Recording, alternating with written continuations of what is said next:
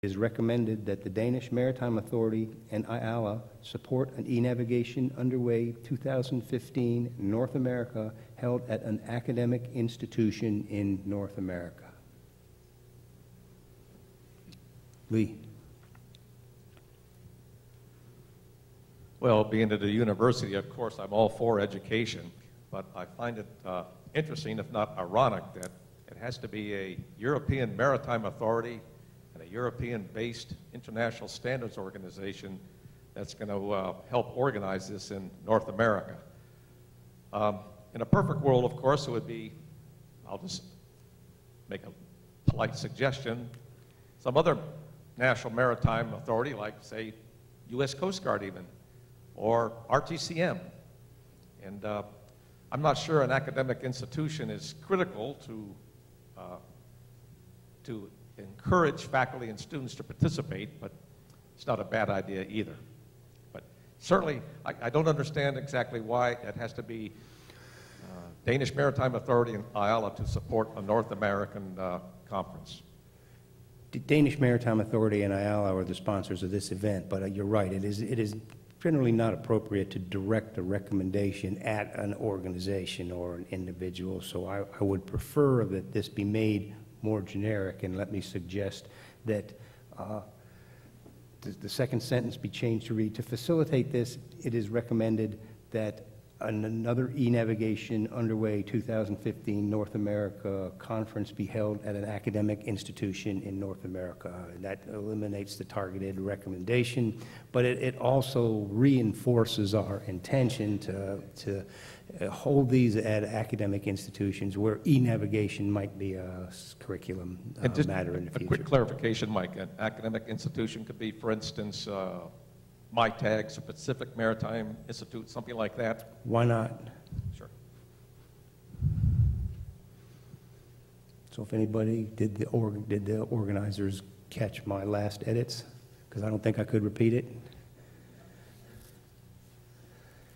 Any other comments or questions, or perhaps a recommendation that was not made that should have been made?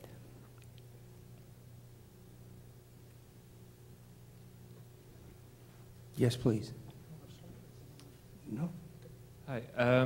I think there's one element which I think is missing here, and that's resilient PNT.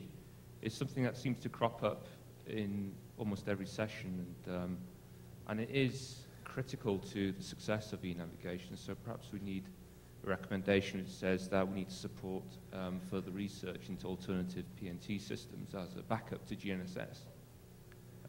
Because without it, we don't really have e-navigation. Yes, resilient PNT is a critical element of e-navigation. That, as has been said, it has come up at every session that I have ever attended on e-navigation, but I think it was probably deliberately left off because, similar to e-navigation must be based on user needs. I mean, it is already ingrained in everybody's thinking about e-navigation. I see no reason to further enforce it, but unless there is a strong feeling that we should include a recommendation on resilient PNT, we can certainly do that. Are there any other comments from the floor on whether that is necessary, or is it already an essential element of e-navigation? I interpret your silence as 100% agreement with what I just said. Oh, yes, Fred? May I suggest, maybe it's a conclusion, maybe it's a recommendation, but I would like to suggest that possibly we should add something about the insurance industry, and that a recommendation could be to involve the insurance industry in the development and implementation of e-navigation.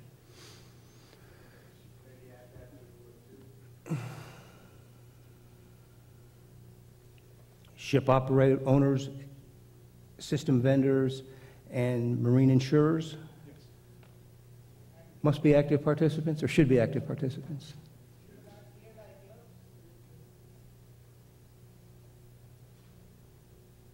Ship Along officers. with marine insurance, we could add P&I clubs. They P&I clubs. usually all work together. P&I and insurance go side by side. Thank you. So that would read ships officers, system vendors, and P&I clubs should be active vendors. That would give it.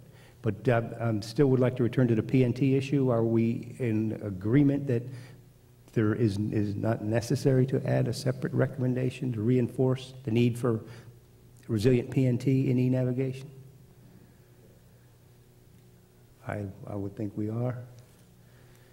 That concludes our review of the recommendations. If I go past 6:30, Captain Pacoda will withhold the generous honoraria that has been promised me. So I will thank you for your active participation in this session and your comments. They've resulted in definite improvements to the work drafting the conclusions and recommendations. And thank you for your kind attention. And with that, I'll turn the floor to Captain Pacoda. Thank you. Thank you. Thank you, Mike. Well, we've come to the conclusion of this conference, and I did have some bang-up concluding remarks that would rival the Gettysburg Address, but we're already out of time, so I don't even have the 2 minutes that that address took, so you're not going to hear those. But what I would like to do to close this conference is to give some special recognition to 6 people who put in the most hard work of anybody in this conference to make this conference possible. And first is 2 people on the steering committee, and that is Bob Moore. I'd like you to stand up, Bob. Bob, stand up. And Fred Pott.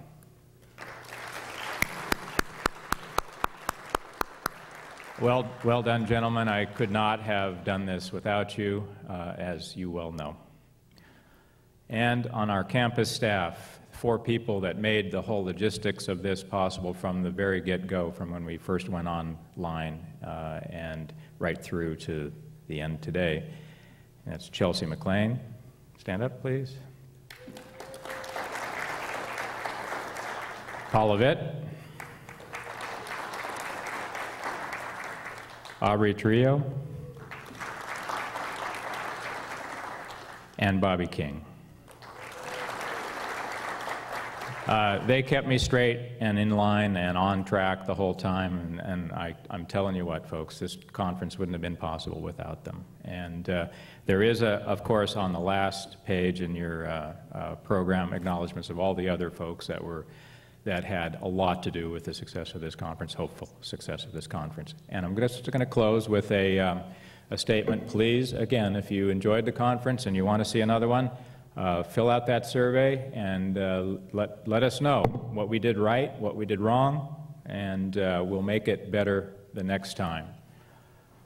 This conference is hereby officially closed. Have a good and safe trip home, and I'll hope to all see you again next year. Thank you.